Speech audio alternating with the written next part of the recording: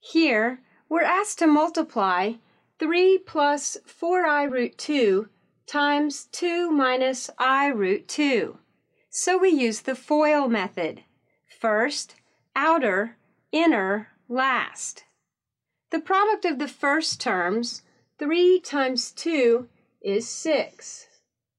The product of the outer terms, 3 times negative I root 2, is negative 3i root 2. The product of the inner terms, positive 4i root 2 times 2 is positive 8i root 2.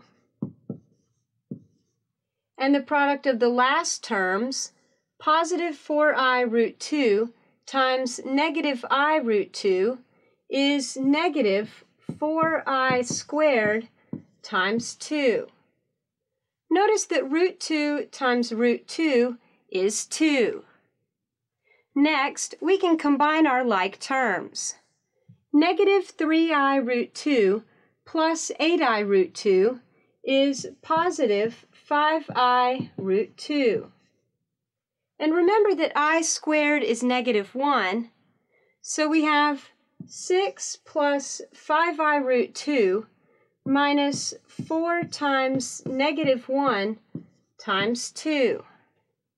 Simplifying in our last term, negative 4 times negative 1 is positive 4, and positive 4 times 2 is positive 8.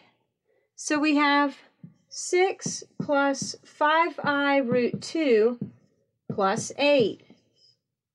And finally, combining like terms, 6 plus 8 is 14, so we have 14 plus 5i root 2.